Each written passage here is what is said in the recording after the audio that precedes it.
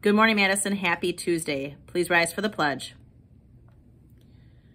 I pledge allegiance to the flag of the United States of America and to the republic for which it stands, one nation, under God, indivisible, with liberty and justice for all.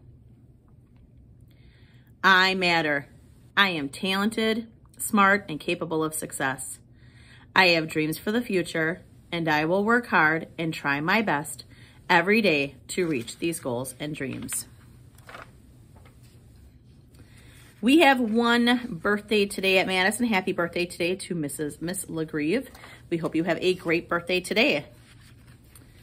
Today for lunch, we are back to 2 choices in the lunchroom. We have choice 1, which is the red choice, pancake sandwich with string cheese, or choice 2, which is turkey and cheese on a bun, which might be a blue or yellow clip. Make sure you make your choices with your clips in your classroom. K3 teachers, make sure that you bring your sheets down to the gym area, so they are down there for lunch today. We also have a fresh fruit and veggie snack today. It is tart apple wedges. So those are those green apples. So enjoy that snack today. Oh, I forgot to read you yesterday's or tomorrow's lunch. Oh, it's a Tuesday. Let me read it to you. Tomorrow is Hop on Pop, which is corn chicken. So it looks like it's chicken with a dinner roll, or a blueberry muffin with a yogurt cup and goldfish crackers. Either choice you pick tomorrow, you will get a Whoville Carnival cookie. So any choice tomorrow, you get the cookie. Okay, speaking of all that Dr. Seuss stuff tomorrow, today is Oh the Places You'll Go Day. So you can see my shirt says Niagara Falls, Canada, a place that I have gotten to visit. I'm excited to see what your shirts say today. Tomorrow is Crazy Hat Day. So wear your favorite crazy hat. And Thursday is Pajama Day. Just a reminder also, on Thursday is our Snuggle Up and Read event for Read Across America. That's in the library from 6 to 7:30. We hope to see you there.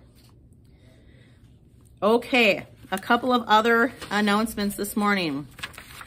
No manga club tonight. That is canceled. So if you are in graphic novel manga club, that is canceled tonight. Also, I want to talk about our lunch room expectations and a contest we're holding in the month of March. When you get down to the lunchroom, you will see on the wall that will have your grade levels. It'll have today's date and have 3 expectations. Is my area left clean? Did I walk in the lunchroom? And is my line lined up quietly with our hands to ourselves? Each day your class can earn 3 points, or your grade can earn 3 points. At the end of March, we will have a K2 winner and a 3-5 winner. So let's see how we can follow those expectations in the lunchroom. Clubs, clubs, clubs. Next week, we start a new club. It is a STEM club with Miss Sim and Miss Cece.